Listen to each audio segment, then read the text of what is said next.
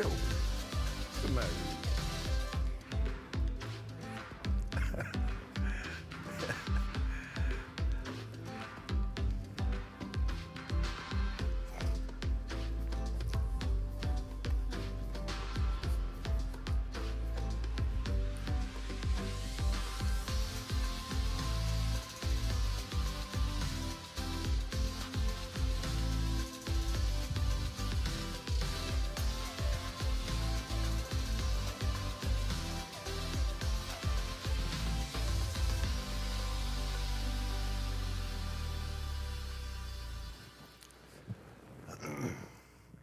Good morning, everybody. Welcome to Grace Christian Family Center. Thank you for being here. Nice crowd here today. Thank you for joining us by live streaming. And it's just a wonderful day to be in the house of the Lord and praise the Lord. What's going on here at church this week? Remember January 26th, Wednesday night Bible study. We have on the screen, it's in person in the fellowship hall. We've done that the last 2 weeks. If you've tried to join us by live streaming, you've noticed we were not. And a lot of that reason is because I had some topics I wanted to cover that I just didn't want to put on live streaming because some of you folks out there are just plain nuts. And so I didn't want to put anything out there you'd go nutty over. And so if you want to come Wednesday night, you can come Wednesday night. If you want to join in by live streaming, we might be live streaming this Wednesday night. No promises, no guarantees. Anytime we do a University of Grace lesson, it will be live streaming, and we'll announce those and put those out starting in February so that you'll know what's coming. And then, of course, next Sunday, remember, 9:30 Sunday school for all our kiddos and 10:30 church and service in here. We mentioned a few names just a little while ago. And so we won't do those by live streaming, but you folks here know kind of who we're talking about and who is in need today. So we're just going to ask you here and you watching at home, join us in prayer today as we begin our service. Father, thank you for your blessings. Thank you for all the good things you have done. I thank you that some folks have just told me in the middle of their own battle with sicknesses over the last few months that they've just reflected on the goodness of God and the glory of God, and somehow you were still right there with them, leading them through some of the dark days of sickness. We pray that for everybody watching today at home because they're sick. We're just asking you to put your hand on them and bless their families and let them know and feel the wonder and the protection of God. Just heal us, God. Get us past this as a nation, get us past this as a world, and bless us past this as a church. That's our prayer today in Jesus' name, and everybody say amen. Amen. God bless you.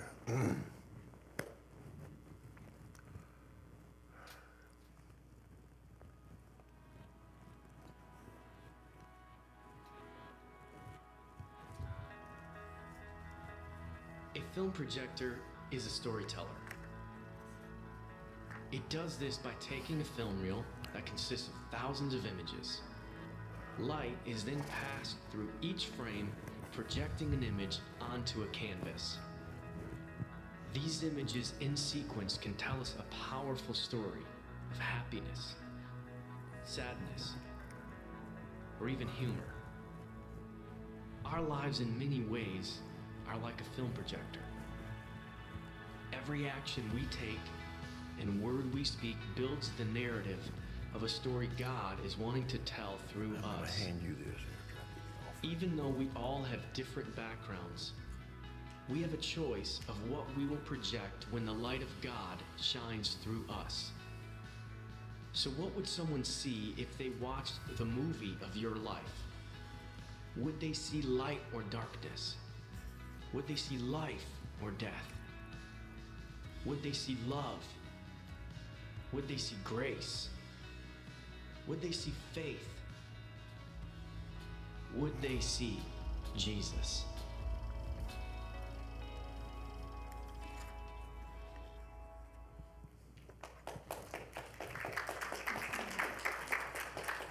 Good morning.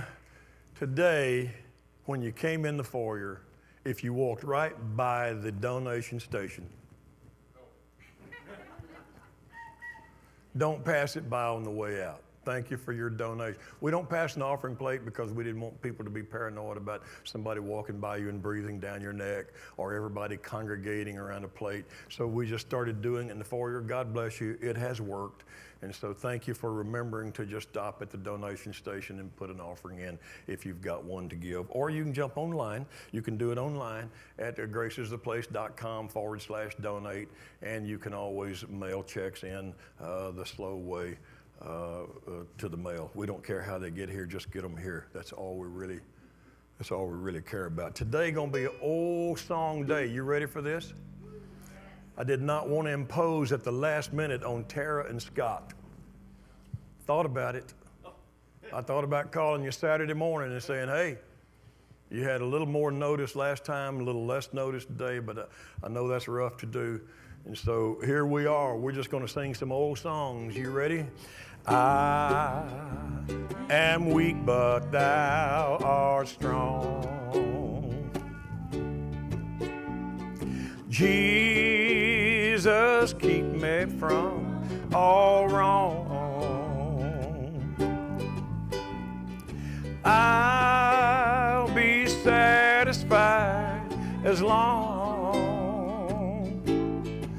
as I walk, dear Lord, close to Thee. Sing the chorus. Just a closer walk with Thee. Granted, Jesus is my plea. You're not singing. Daily walking close to Thee. Let it be, dear Lord. Let it be. Through this world, toils and snares. Oh, if I falter, Lord, who cares? Who with me my burden share? None but Thee, dear Lord, none but Thee. Just a closer walk with Thee. Granted, Jesus is my plea. Daily walking close to Thee. Yeah. Let it be, dear Lord, let it be. When my feeble life is o'er, and time for me will be no more. Guide me gently, safely, oh yeah, to Thy kingdom, dear Lord, to Thy shore. Just a closer walk with Thee. Granted, Jesus is my plea. Daily walking close to Thee. Yeah. Let it be, dear Lord, let it be. Amen. I don't mean to be insulting to you, but the nursing home, when I sing it for them, they do much better singing along. I'm not trying to insult you, but at least at the nursing home, they sing along. These next two songs we're going to do both have the hand, the phrase, take my hand, precious Lord, and there's a hand I can see leading me. And I had an occasion a couple of weeks ago to reminisce about my dad and my father's hands and the strength that I felt in them. And one of my little grandsons has a unique and cute personality, and once in a while in a parking lot, he likes to ride with me, but he doesn't necessarily like to, I don't know, he's got his own little brain working, and we'll be in the parking lot, and there'll be cars coming, and I'll say, come on, take my hand, buddy, and let's go. Let's watch for cars. And if he's in the right mood, it's like, and I don't care, grandpas don't. I just say, okay, well, just don't let a car hit you, be on your own. And I'll walk like this, and I don't look back, and just a couple of steps into it, I feel him grabbing one of my fingers back there. And his hand too small to hold mine, so I just pressed my thumb in the back of his little hand as he's squeezing the finger. And it was just wonderful. We just walked together across the street, and everything's fine, and we've forgotten that little moment. And then he said something about the knuckles on my finger and the knots and the lumps and something, like he does sometimes. He's asked me a lot of questions that I find really intriguing. What color are your teeth, Grandpa? Well, mine are kind of green, yellow. Why aren't they white like everybody else? I don't know, son. I didn't get good stuff, It's not in my genes and whatever. And why are your fingers bent? I don't know. Don't worry about it. But it still gives him the comfort and the safety when we're crossing that street to grab. And my dad worked with his hands all his life, a hard-working man, never had a sit-down job or a desk job, always working, hauling dry cardboard boxes, putting out oil machinery for Dearborn Stove Company, filling up the assembly line with all the products it needed to be, come home at the end of the day with dirty hands and black under his fingernails, and then he still went to work. There was no idle time. Don't remember my dad ever taking idle time. He didn't sit in chairs and listen to radio or watch TV. He just worked. Come home, work on the grounds, house, repair mowers, repair cars. He'd work on other people's cars. They'd pay him a little bit to fix something. He could fix anything. He could fix plumbing. And so he was always working. But I'm telling you, dinner was always around 7:30 for us at the house. Growing up as a boy, and by the time he knew it was time Mom would have dinner on the table, he would come in and take a bath and clean up. And I have never seen my father's hands dirty at dinner time or nighttime. When he got through working, he scrubbed them. Anybody remember lava soap? Men, you ladies ever use it? Yeah, one or two of you dirty ladies. I don't even know if you can still buy lava soap. My dad lived, you can? Yeah. My dad lived for lava soap. It's got, apparently it's got volcanic granules in it. I don't know. It feels like soap with sand in it. And pumice. And he would, that's a fancy word for sand. And he would scrub, he had a brush, a bristle brush. And he would dig the bristle brush in the bar of soap and then get it on those fingers. And his fingernails and his hands were spotless clean when he sat down at that table. My father's hands were always, I don't know why. And nobody told him to. My mom didn't. He just was a working man with dirty hands. But when it was dinner time, those hands were spotless. And I remember exactly like one of my grandsons, I remember looking a few times at my dad's hands when I got a little older in junior high school, and he had spots on them, and I wondered what those were, and his knuckles were bent and broken like some of mine, and it was an old hand. But I also remember very fondly a few times when I was little, and my dad and I he liked to go to places my mom didn't like to go. Canton's First Monday. Y'all don't know this, but back in the early days, they just blocked off Main Street at both ends, and people set their trade wares up on Main Street. I don't think it was called Main Street, but it was one of the main roads by the square. And my dad would take me down there. Mom didn't care for it. He would trade lawnmowers for pocket knives, case knives, and Barlow knives.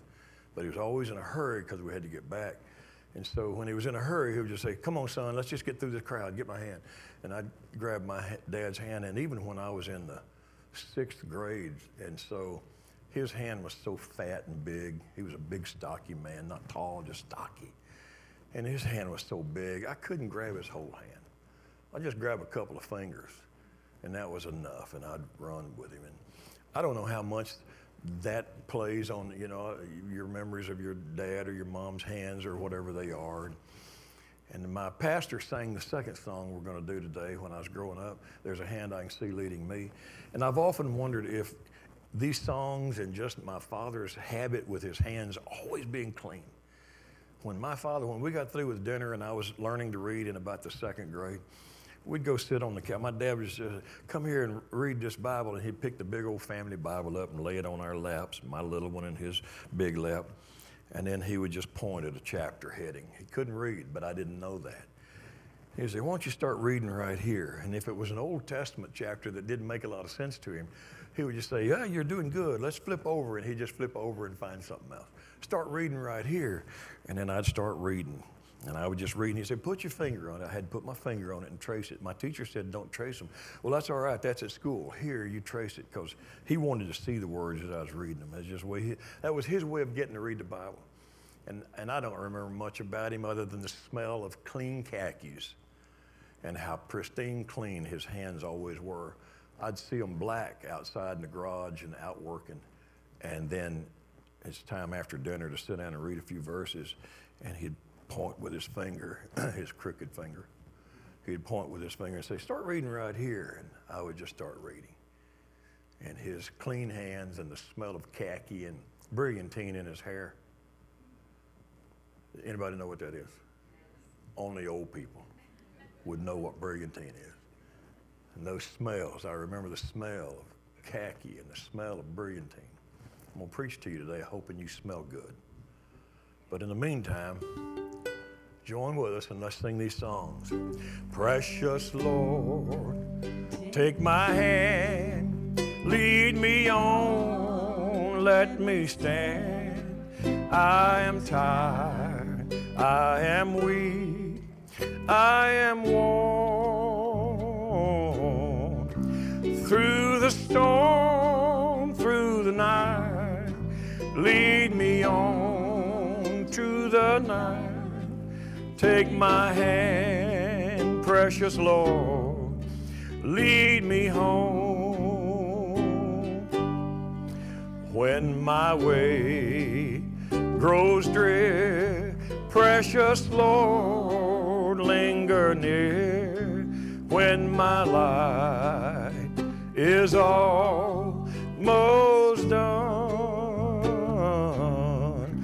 hear my cry, hear my call, hold my hand, lest I fall. Take my hand, precious Lord, lead me home. When the darkness appears and the night draws near, and the day is past and gone, at the river I stand, guide my feet, hold my hand, take my hand, precious Lord, lead me home. Precious Lord, take my hand, lead me on, let me stand. I am tired, I am weak, I am worn. Through the storm, through the night, lead me on to the light. Take my hand, precious Lord, lead me home.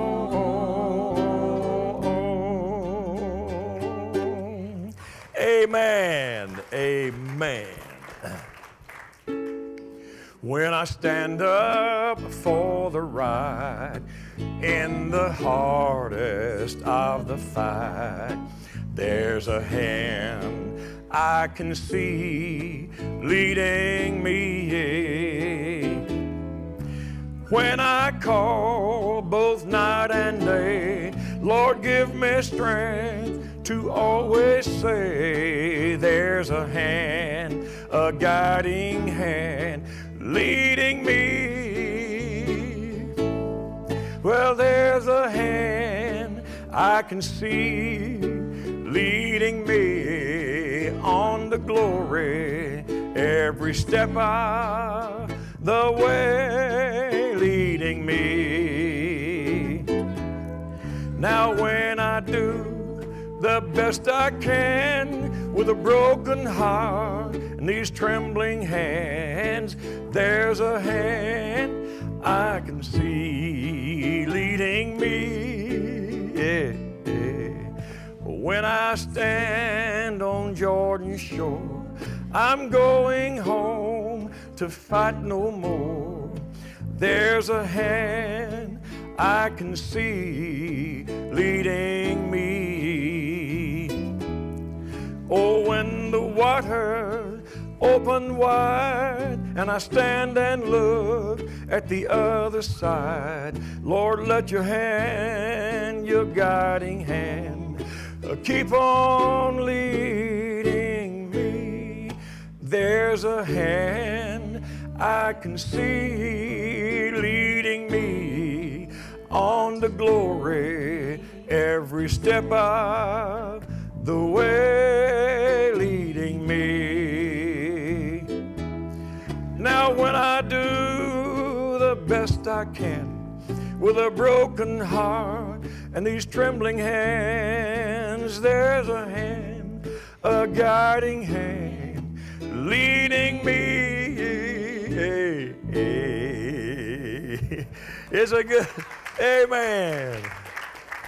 Thank you, ladies. It's a good thing that's the last one, because I don't think I got a voice left, and I think you're getting tired.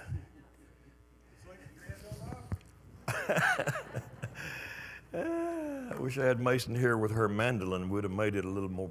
We'd have made it a little bluegrass. I want you to smell good today. Don't embarrass anybody, but hopefully everybody around you smells good. I made sure today to put on a little cologne. I never wear it anymore. And I thought, if I preach about smelling good, sure as the world, somebody's going to walk by me and see if they smell B.O. So if you walk by me, you're going to smell Aqua de Gio. I know it's old. It's been around for 100 years, but it was my favorite when I used to wear a little cologne just to try to smell better, or to accommodate for no shower, which doesn't work, by the way, just in case you wonder.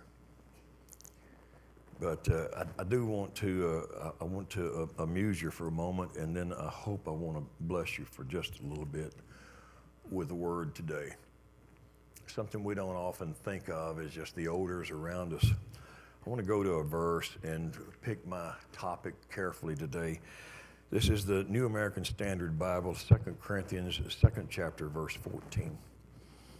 Thanks be to God who always leads us in triumph in Christ and manifests through us the sweet aroma. And manifests through us the sweet aroma of the knowledge of Him, the knowledge of Christ in every place.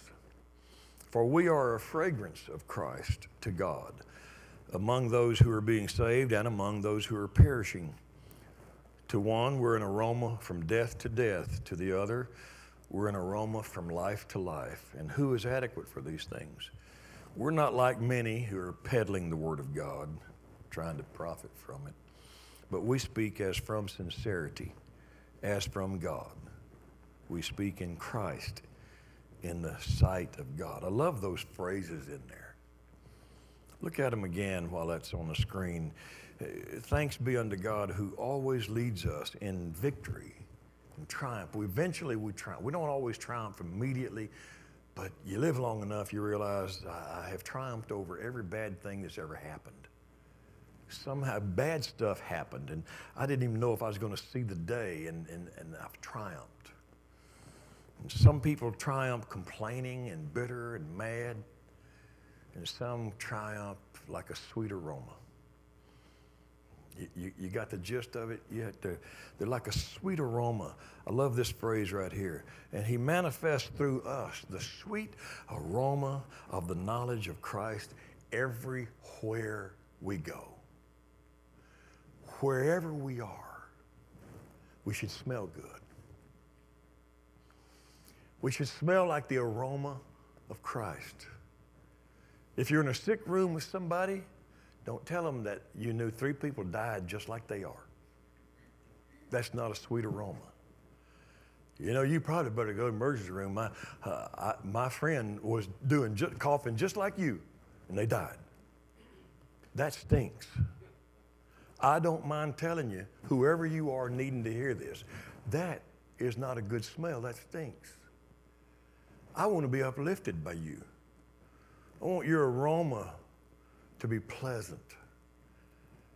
I want you to smell like Acqua di Gio. I actually was trying to buy some one time, and the store was out of it. I've forgotten, Macy's or somewhere, and I said, man, do y'all not carry it? Oh, we do. We just don't have a big demand for it. I said, what? It's the best smell ever. She said, the lady selling said, it's a little too citrus for me. I like a floral base. Well, go analyzing it, why don't you? It just smells good. I don't need a chemist. I need it to make my nostrils feel. Oh, that's a good smell. We are like the sweet aroma of Christ in every place we go. If you're in a hospital room, you ought to bring a good aroma in. If you're by a deathbed, you ought to bring a sweet aroma. If you're just talking to some friends on a hunting trip, you ought to be that pleasant aroma. If you're on a business call, you should be for we are a fragrance of Christ to everybody. We're a fragrance to those who are being saved and to those who are perishing. Not one kind of person to my friends and a different kind to, not one kind to my saved people, but a bad one. I'm going to be different to you because, well, you're bad. That's not a pleasant aroma. I love these phrases. So I'm just going to ask you for a minute. Do you remember, what smells do you remember? Anything stick in your mind? Don't call it out loud because it might be bad, but you and I know that that smells affect us. I have a dog that's so funny. She's a little Shih Tzu. She's 14 years old. She has been totally blind now for probably 2 years ago. She could see light and dark, but after our last visit a couple of weeks ago to the vet said she's in total darkness. She can see nothing. I said, well, I know that. I carry her out to the grass. I only have a spot of grass about 15 feet wide. Everything else is gravel and stone. I don't like to mow. So I carry her out to the grass area, and she finds her favorite bathroom out there. It takes her a while. You would think in 15 foot of grass that you could just poop. But no. She has to smell it until she finds Buc-ee's. And when she finally finds Buc-ee's, you married to a woman like that, you know you can pass up 500 restrooms, but you got to get to Buc-ee's because they have clean ones. Don't act like you haven't heard that in your car driving. My dog has got to have Buc-ee's. And if it's a cold, drizzling morning, oh my word, thank goodness I have a gazebo out there, an awning. I just go shiver under it, and she can't hear. Did I mention that? She's totally deaf. She's lost all hearing. Literally all, can't hear anything, and all of her sight is gone. So I can't just say, hurry! It doesn't compute, she doesn't hear it. So I have to wait till she's through with Buc-ee's, and then I go pick her up, bring her back in, put her down, and she's so excited and animated, and she can sniff her little trail over to where the bacon falls. And then she gets the bacon, and she's happy, and she can sniff her trail back to her bed. There is one thing we've noticed, no matter what groceries we bring in the house, nothing really gets her attention except chicken. She can smell any version of chicken anytime we bring it in the house, anything. Now, when I say chicken, normally it means the pre-cooked chicken you buy in the little crate. That's the way I cook chicken. And I bring one of those in at least once a week. The other day, a few days ago, I just got in a mood for chicken salad. I just wanted to make chicken salad. So I stopped at the grocery store on the way home, and I bought celery, and I had dill pickles already, and I bought green onions, and I bought chicken, and I knew I had mayo and Dijon, and you know the stuff. So I went home and went in the kitchen with chicken in the sack and in a tub. I did buy the pre-cooked chicken so I could just chop up the breast and make I'm not a cook.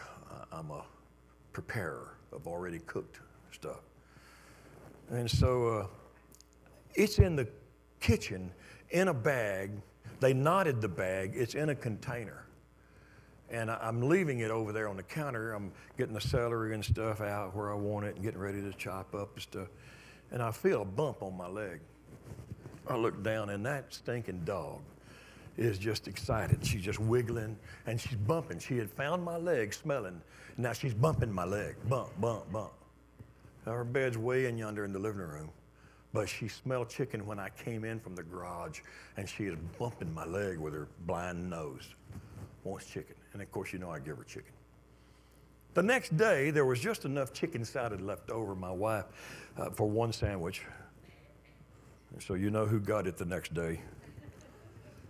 And you want it? Oh, no, I'll just eat soup or something. So she got the chicken salad for the next midday treat. Now, chicken salad had been in the refrigerator. The smell of chicken is all hidden by mayonnaise and Dijon and, celery and all that stuff in there.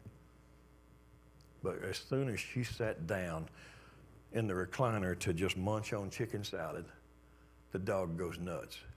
She nudged me and said, "Look at the dog." And she has jumped up in her bed, looking around. She can't see. She's looking around. And her tongue, I won't emulate her tongue. Her tongue is just flapping top and bottom. Like a snake. She is literally smelling with her tongue. She knows there's chicken somewhere in the room. And she was not happy until she got over there close enough to the smell. Now, beef, I can cook meat. She doesn't smell it. It doesn't matter to her. But the smell of chicken is her favorite smell in the world. And you know that that's the way that this works.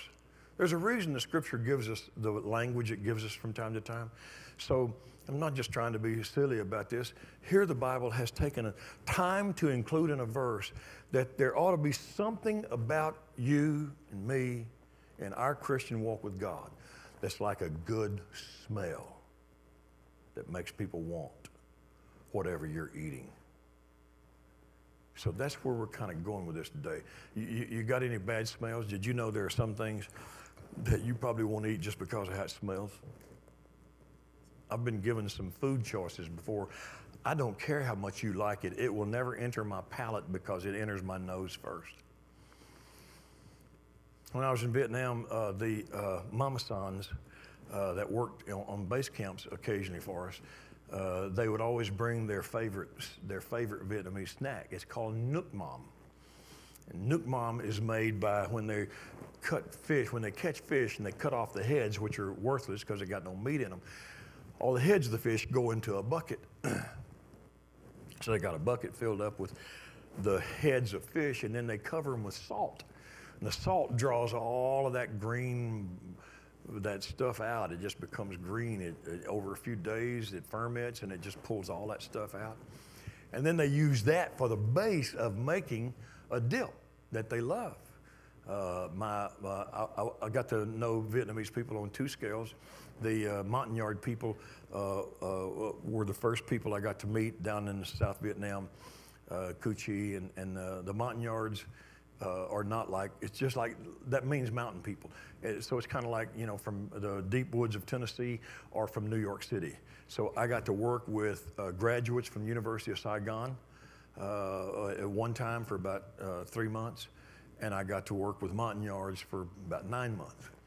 And the difference in them is stunning. It's a stunning difference. The Montagnards love grasshoppers. And when it was time for them to have their lunch or snack, they would squat down with grasshoppers trapped between their fingers. They'd break the legs and the wings off, and then they would dip them in nuc mam and crunch and eat it. And they love it. And so they offered me some nuc mam one time, and I said, well, I might try it, because they loved it. They were so happy when it was break time they got to eat. And so I took a little bowl of it one time thinking that I would eat it, but you know how you are, you like to smell something before you eat it? And that was a mistake, because when I put that up, oh my God, my eyes watered and they crossed. And I said, are y'all eating this? Oh, it's wonderful. No, do. You just have to try it. Now, no thank you. I have never to this day, will not to this day, eat nuc mam. Now, I know there are probably different ways to make it and prepare it, but it doesn't matter to me. Same thing is true with Limburger cheese. Y'all like Limburger cheese? You're a knucklehead if you do. I don't care. That stuff is raunchy. It smells so bad. There are some things that just the smell alone will block me out. And so I know when the scripture talks about aroma, there's a reason it's giving us this. We can be putrid and acrid and bitter and nobody want to be around us, or we can be sweet and warm. And I only threw floral in there because the lady at Macy's said, I prefer a floral base. Well, good for you. I like lemon and lime, and if that's what Acqua di Gio smells like to you, too bad. Which I still can't smell it in there, but she said it was. When I was, my wife's probably not watching by live streaming, so I'm going to get by with this. If you are, go get something to drink in the kitchen. When I was traveling around the country back from Vietnam and speaking on campuses and preaching in churches from California to Mississippi, just kind of accidentally. I didn't know what to do with my life and didn't know where I was going, and it's like the phone rang and one door opened and then another pastor called and then a group called, and I spent over a year and a half on the road traveling full time, speaking and preaching. And that was the beginning of my ministry other than the Vietnam experience. And I met a girl in a church out of state, and she was really, really sweet, and I really liked her, and I knew she liked me. And then we said our goodbyes, and I moved on to another state, 2 or 3 states away. But I wasn't going there right away. I was about 5 days out from my assignment there. And so finally, I go back to Dallas and I say hello to Mom and Dad and clean my clothes, and then I head out for New Mexico, I think. I get to New Mexico, and I don't know this pastor, I don't know these people, I don't know his family. I drive up at their address. I'm there for a few days with them. I'm going to speak Wednesday through Sunday, and so I drive up and get acquainted. And how you doing? Nice to meet you. Nice to meet you, ma'am. Timing is perfect. Dinner's about to come on the table. Oh, that's great. Wonderful. You're going to eat with us? Okay, good, good. And I sit down, and he comes over and he says, oh, by the way, this came for you. And it was a letter. And it was from the girl that I had met in another state just last week. And it smelled before he handed it to me. Did y'all ever like anybody enough to put perfume on a letter when you mailed it? Well, if you've never had that experience, I feel sorry for you. And go back and get something else to drink. And man, the pastor, he is waving it like, he's grinning. This came for you. And as he does it, it just wafts. Still on there 5 days after she mailed it. Well, that's a little embarrassing. I'm here to preach a revival, tell everybody they're going to hell, get a lot of people in altars. And I got this, I can't wait to, I'm not going to read it in front of them. Open it up, Reverend. No, I'll just read it later. And so when I finally got to my room, I opened it up, and it was sweet, and it was sweet nothings, and it was sweet. And I thought, that's really cool. She likes me. I associated floral scents with her. The only problem was the next day, I got another letter from her. And then the next day, another one. And then I went to Colorado. And when I arrived at Colorado and met a new pastor and his wife, and there to preach for them, and they're going to take me down to the hotel I'm staying in. And he said, oh, by the way, these came for you. I had given her my itinerary, and I had letters waiting for me at each place. I don't mind telling you, I love the perfume. I love the language. I loved what they signified. But it was awkward for me trying to be a holy roller preacher and getting perfumed letters. I don't know if it ever offended any of those guys or not. They never said so if they did, but I really don't care because it's still a pleasant memory. Are you still in the kitchen? It's still a pleasant memory to have received letters that had that smell on them. Now, I don't know if anybody does that anymore, and please don't start doing it because you just heard me say it. All I'm telling you is, if you noticed a minute ago, a bad smell predisposes us to a dislike. If it doesn't smell right, I'm probably not going to like it, no matter what it is. I'm already predisposed to know it's going to taste horrible. even if it's not food. When I was in seminary, Bible college, my roommate, you just take the luck of the draw. And I was back from the Army and Vietnam, and I had spent 1.5 years traveling across the country, almost 2 years. And I get to my dorm, and my roommate is a young boy just graduated from high school. Really a nice kid. But he just graduated from high school. Now, the military gives you discipline, you know. You put your clothes in the right place, you hang them in the right place.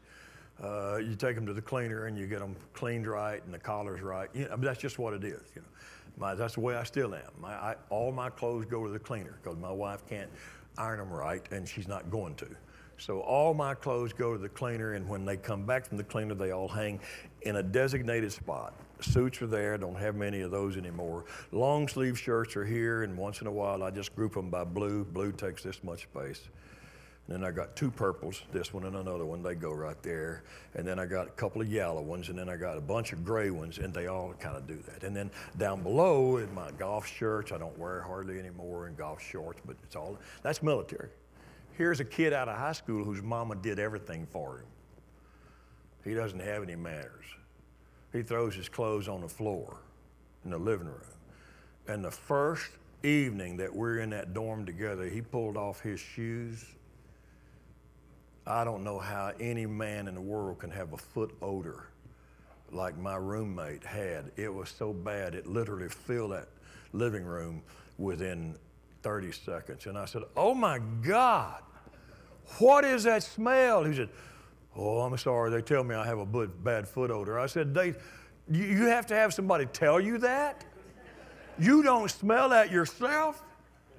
From now on, take your shoes off in your bedroom, keep them on in here.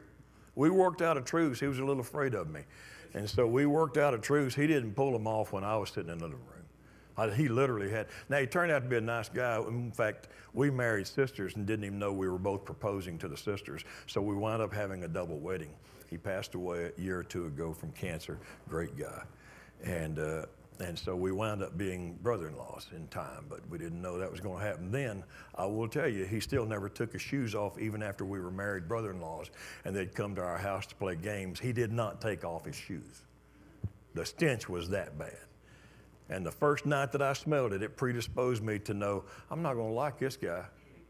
I'm just not, because he put a bad odor in my nostrils. And that's what the scripture is trying to tell you in maybe a humorous way. If you smell good, I'm predisposed to think I'm going to like whatever you are and whatever's coming. Now, you remember we're still talking about a scripture. It's not really about odors. It's about heart and love and kindness. Remember Maya Angelou? One of my favorite quotes from a woman who has Google Maya Angelou quotes, and you'll find a bunch of wonderful things she said. But one of my favorite quotes, and I might not quote it exactly, but you've heard it and you'll know it. She said, people won't remember you for what you said, they'll remember you for how you made them feel. And that is the truth. I reflected the other day on a couple of men who were important in my life. A man called me, and we were talking about someone he was trying to help, and he said, I don't know what to do, and he was explaining a few problems that the other younger man had, and I said, man, I don't know what to tell you, but I will tell you what a couple of men did for me in my life. And so I just shared again 2 wonderful men that I knew in school, a principal and a teacher, and I told him, I said, man, let me tell you what the teacher did for me. And I told him an example that he said and something that he did one time that literally changed my whole attitude toward taking something that wasn't yours and toward him as a man of character. He took a bunch of us boys on a trip, a field trip. We were in drafting in school. My high school had an enormous trades program. You went to whatever you chose to do, you would do it 3 hours a day, and I chose drafting and engineering. And so we got to go 3 hours a day and work in drafting. And it was wonderful because my high school had everything, real estate department. My class literally drew the plans for a 3-bedroom home. And the real estate class bought a lot every year. The construction trade class built the house we designed and drew. Every year we built a house, and the real estate group sold it, put it on the market, put the money back in the bank, and bought another lot, and we'd do that every year. Can you believe high schools ever did that?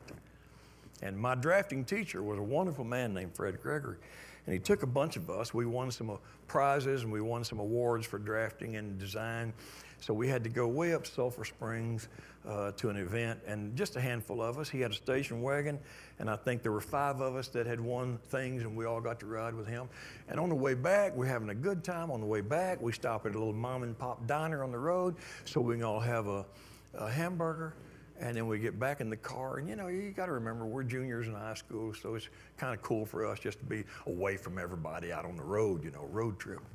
We get in the car, and we're driving, and I'm in the front seat with Mr. Gregory, because I was his pet, and I was the best one in the group, and so I always got to ride up front if I wanted to. And they started giggling in the back. I turned around to see what they were giggling about, and one of the boys pulled one of the salt shakers out of his shirt. It was just a little plastic salt shaker. He'd probably buy them for a dime. But he had taken it off the table in that little mom and pop restaurant. And they were giggling in the back because it was funny for some reason that he took that off. And my dad was a stickler about stealing things. And even though it was a dime salt shaker, it changed my smell for that boy. The aroma was putrid. I don't like people who steal anything, period. Don't steal. Don't take what someone else worked for. And it changed my attitude toward him. Mr. Gregory is watching in the mirror and laughing. What are y'all giggling about? What are y'all giggling about? What are y'all giggling about? And finally, we put some miles between us and there. I guess they thought it's safe now. So one of them said, oh, Johnny took a salt shaker from that table. And Mr. Gregory, so calmly, he just smiling still, he eased over on the shoulder of the highway. Turned around and said, what'd you take? And he said, I do. I don't know why it's funny. Boy, giggling. Mr. Gregory said, that's stealing. That's not a nice thing to do. Oh, it's not expensive. Doesn't matter. You took something that wasn't yours, and they'll have to replace it. So I tell you what we're going to do. We're going to drive back. Now remember this, we didn't have cell phones in those days. So we can't call the school and tell them we're going to be late. We're already 10 miles down the road. Mr. Gregory drove down to a U-turn in the interstate. We drove all the way back up to the town, pulled back in. He said, you want me to go in with you? I will. Oh, no. He said, well, stand right there in that window so I can watch you hand it to her. The boy goes in. He hands her the salt shaker. He apologizes. He comes back a little crestfallen. There's no more giggling in the back seat now. Mr. Gregory didn't try to insult him and hurt his feelings. As soon as we pulled back out on the road, Mr. Gregory is trying to sing old songs that none of us know. He's trying to lighten the mood. He's trying to liven everything up. And it takes a while. It's probably 10 or 15 miles before boys finally start talking again. But they do. Before we ever get back to Mesquite, Texas, they start laughing again because he had no insults and no criticism. He just didn't want that to be an example on his watch. And before we got to the school, he pulled off a block away and pulled over on the curb and stopped and said, all right, boys, let's just talk about what happened. This is going to stay between us if y'all want it to. That's where it's going to stay with me. Just so you know, I believe it's wrong to take anything that belongs to anybody else. And just so you know, Johnny, that doesn't mean I think you're a bad person. I just think you did something you thought would be funny, and it wasn't to me. So from now on our trips, you're going to win a lot more prizes. You're going to do great. On our trips, just remember, we don't take anything that's not ours from anywhere. Y'all got it? Yes, sir. Okay, let's go say hello to your parents. They're going to be mad we're late. And we go back. You think any of those boys would ever take anything again on a trip? Did they hate Mr. Gregory? Oh, no. He was everybody's favorite teacher in our group. Because even though he had to make a correction, he did it in such a good and kind and warm way that he still smelled good. He still left us with dignity and honor. He didn't shame us in front of anybody. He didn't do away with anything. He just, like Maya Angelou's quote, he just made us feel good even though we knew it was kind of cheap and tawdry what had been done. There was a woman who was a missionary for 44 years in India. Her husband was a missionary, but so was she. And she was quite a Sunday school proponent. Now, this was in the 1800s, and you may not know church history enough to know that Sunday school only started in the 1800s. The churches never had Sunday school morning classes for kids. And like all things related to the church, anytime somebody tries a new idea, there's always somebody thinks it's wrong. And there was one man even walked by her. She started Sunday schools in India. They worked for 44 years in Ceylon, and then which is Sri Lanka, I think now, and then in India. And when she started, decided that I want to get all the kids together, we're going to have a class, and we're going to make crafts, and we're going to talk about the Bible stories. There were some people thought you shouldn't do that. And she got use of a building, and can you believe the building owner, when he found out she was teaching children the Bible in Sunday school, well, there was 2 marks against her. One, Sunday school wasn't in the Bible, and she was a woman. And she didn't care. She kept teaching them, and he came in and shut down the building, said, you're not going to use this building. She found another building in town that would let her use it, and she didn't exactly tell them what for, so she started classes again. And then the outcry came from some parents whose kids weren't coming and enjoying the class, and they made him shut her down.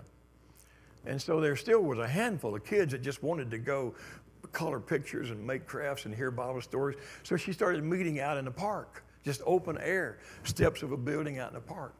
And a man, an old pastor, walked by there with an ornate cane and shook his cane at all of them. And one of her memories, you know, that she would write about, he said, of the devil, all of you are of the devil.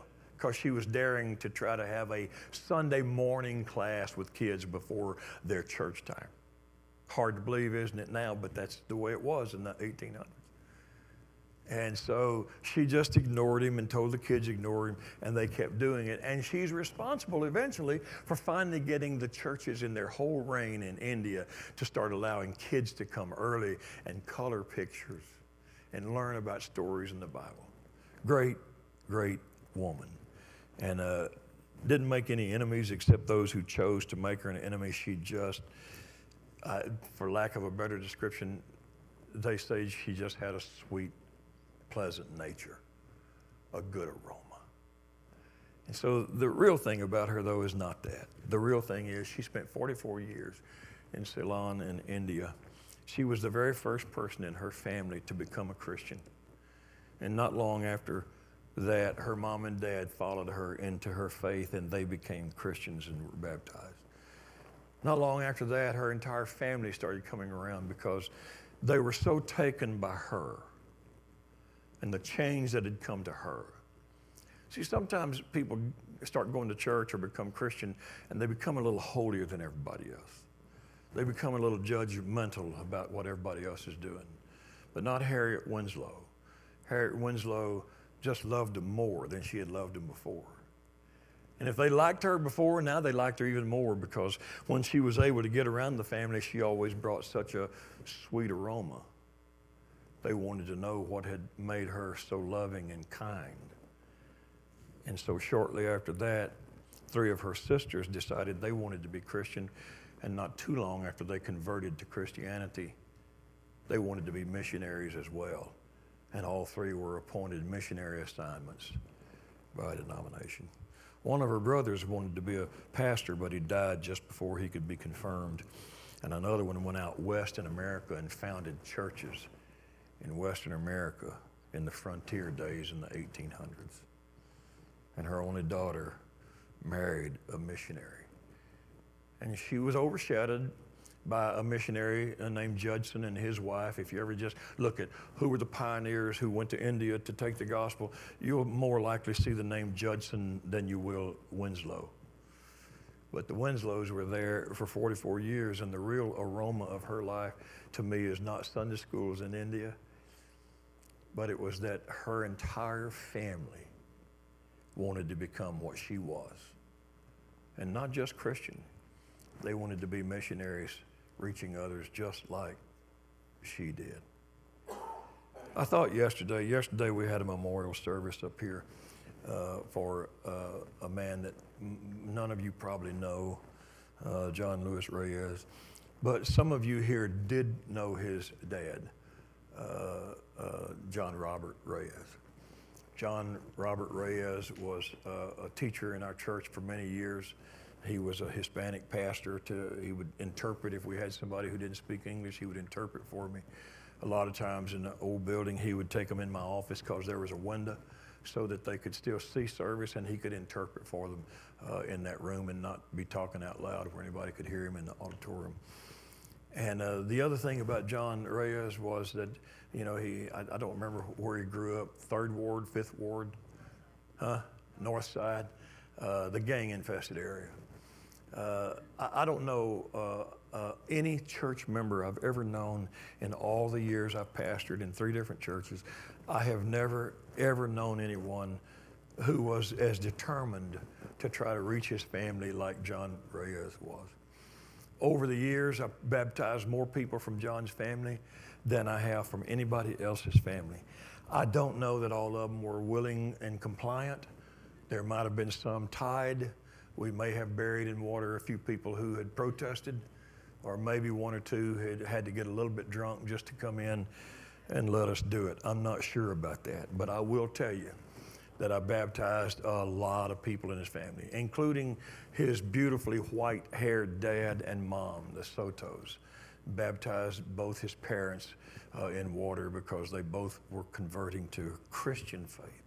It's not that they hadn't believed in something and had some Catholic background, but they just didn't have anything. And John had grown up without any real connections to faith, and he wanted it.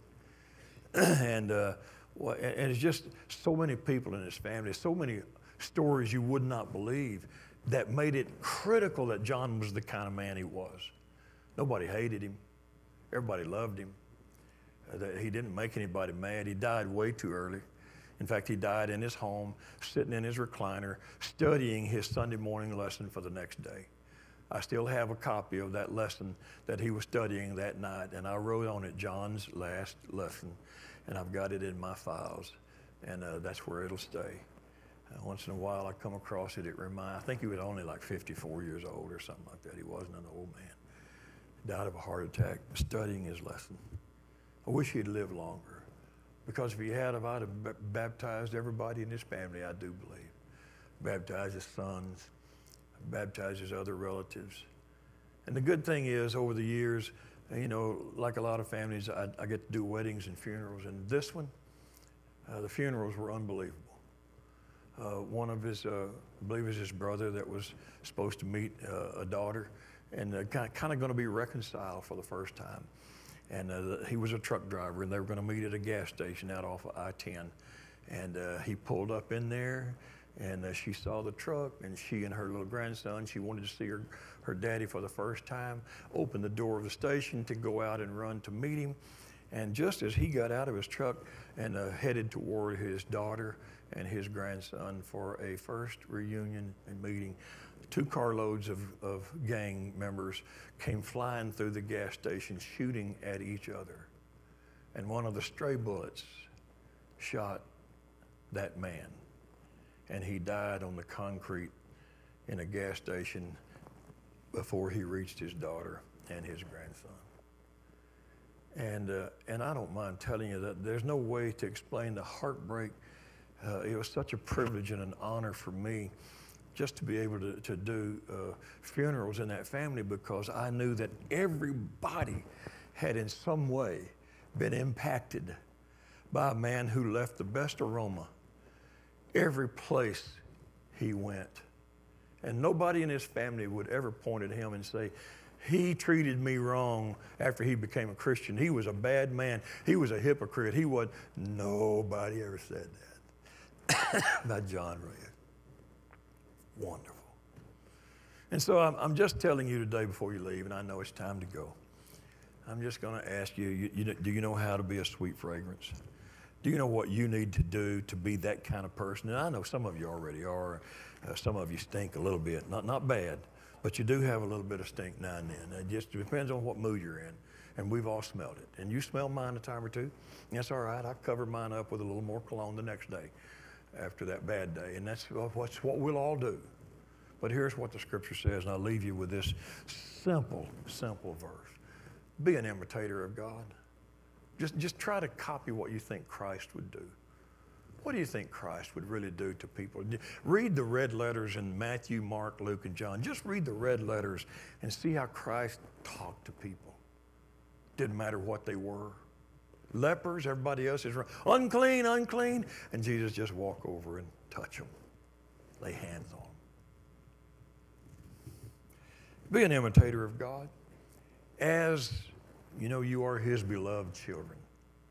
So act like his child. Emulate him and walk in love.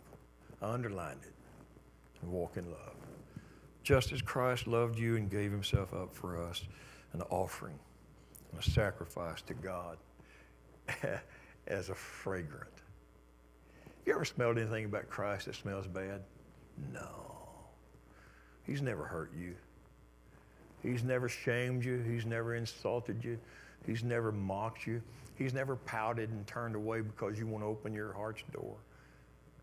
I know I use this verse every month in a pulpit, but I just love. Behold, I stand at the door and I knock. If anyone hears my voice and opens, I come into him and sup with him. We'll have something to drink together and visit for a while. There's no austere language about hellfire and brimstone. You got to be saved. I knock, and then you just ask, how often does he knock? No, he never stops. He's knocking on your door today, just in case you hadn't opened it. Just listen.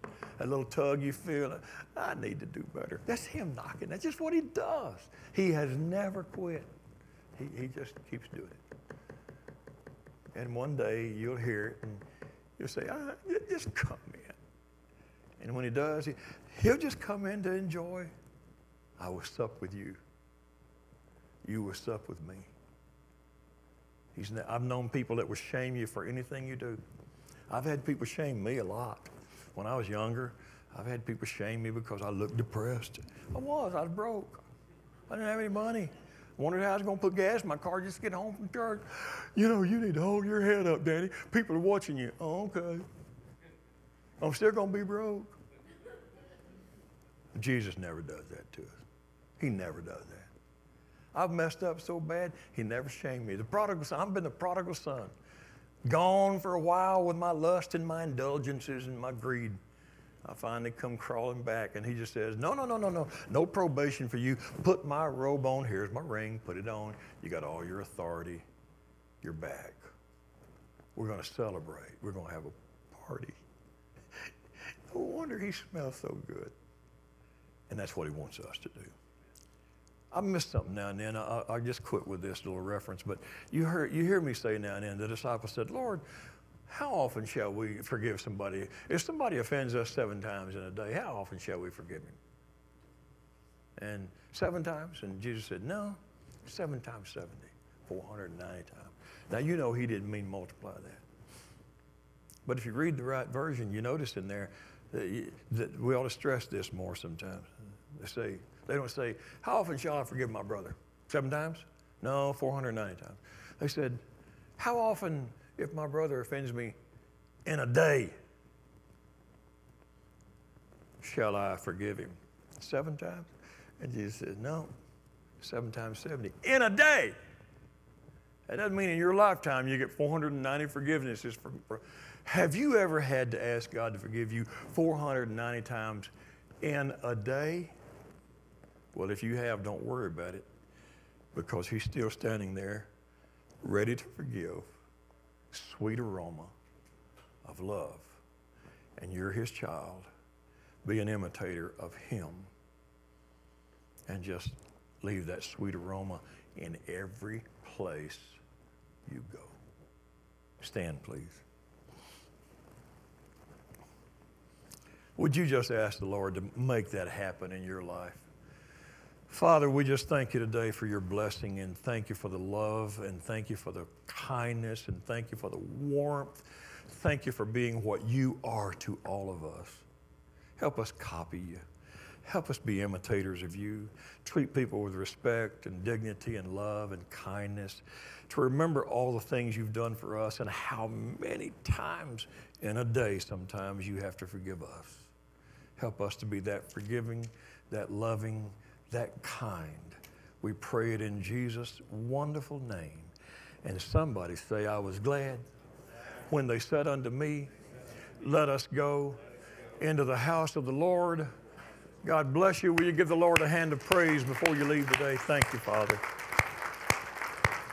Thank you, Father. God bless you. We'll see you Wednesday night at 7:30 and next Sunday morning at 10:30.